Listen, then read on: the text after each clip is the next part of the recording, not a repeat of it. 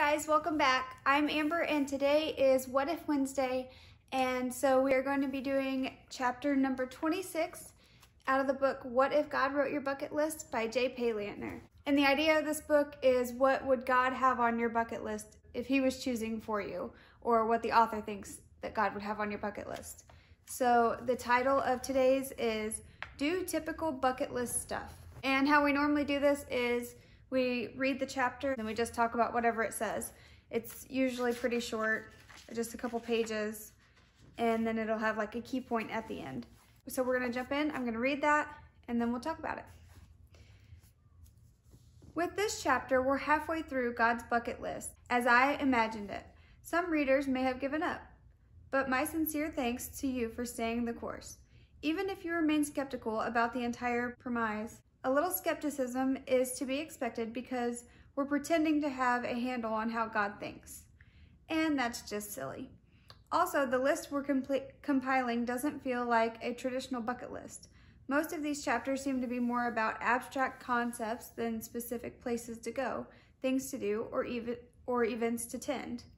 So, to keep everybody happy, let's set aside the next few pages to assemble a more straightforward bucket list for men and women who really do want to pursue God's will. Some items are obvious, some not so much. The possibilities are endless, but let's try to focus on goals we can really achieve. Volunteer in a soup kitchen for the homeless.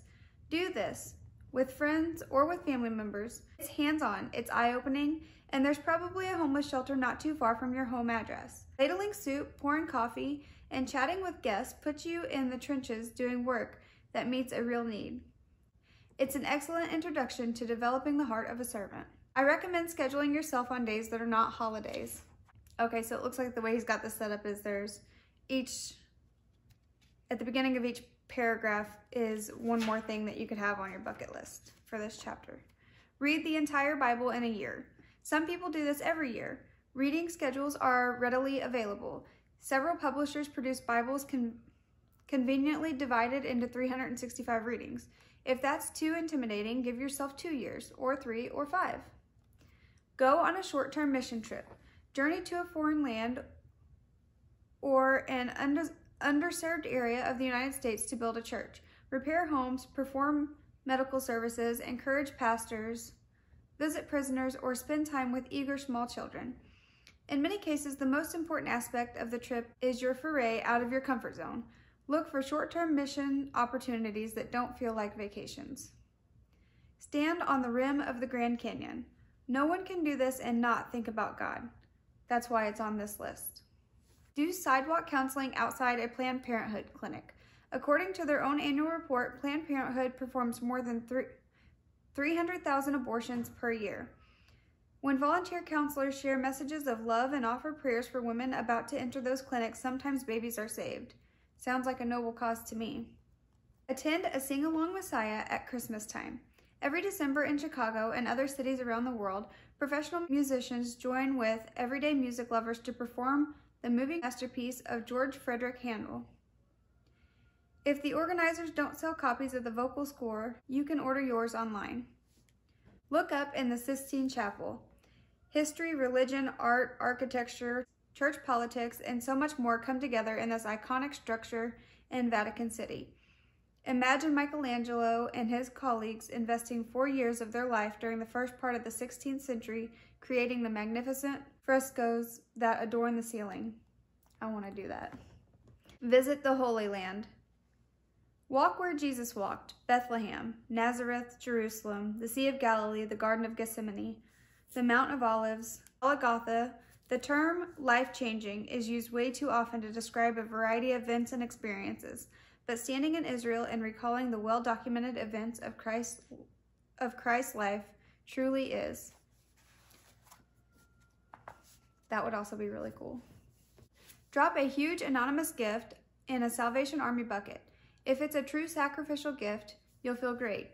Don't blow it by telling someone. Start a conversation with a stranger about spiritual things. The best way to really test your own belief system is to present it thoughtfully and perhaps boldly to a stranger. If it gets a little heated, that's not always bad. Next time, you'll be even better prepared. Spend a week in solitude.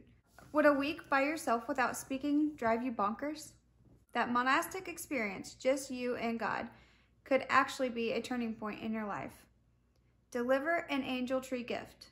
Present a Christmas gift to the child of a prison inmate and let them know that they have not been forgotten by their mommy or daddy. Every year, the Ministry of Prison Fellowship delivers hope to children, helps reconnect families, and softens the hearts of inmates who can't believe that someone actually cares about their lives and their children, all in the name of Jesus. Chaperone a church youth event, high school, middle school, or even younger. Surrender your adult instincts and enjoy the experience. Stay positive, and you may even have a life-changing conversation with some young man or woman who needs some direction only you can give. It may be your ministry's sweet spot, or not. Attend a stadium evangelistic event. Millions have come to Christ at crusades featuring Billy Graham and other powerful and sincere preachers. Salvation decisions are made individually, but sometimes thousands come forward at a single event.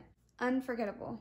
Read these 6 Christian classics. In His Steps by Charles Sheldon, More Than a Carpenter by Josh McDowell, The Screwtape Letters by C.S. Lewis, Through the Gates of Splendor by Elizabeth Elliot, The Pilgrim's Progress by John Bunyan, and Knowing God by J.I. Packer.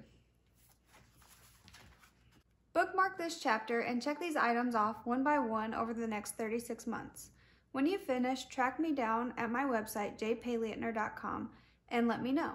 Or even better, invite me to join you as you ceremoniously check off the last item. But be warned, I'm going to ask you how you're doing on the other 51 items in this book.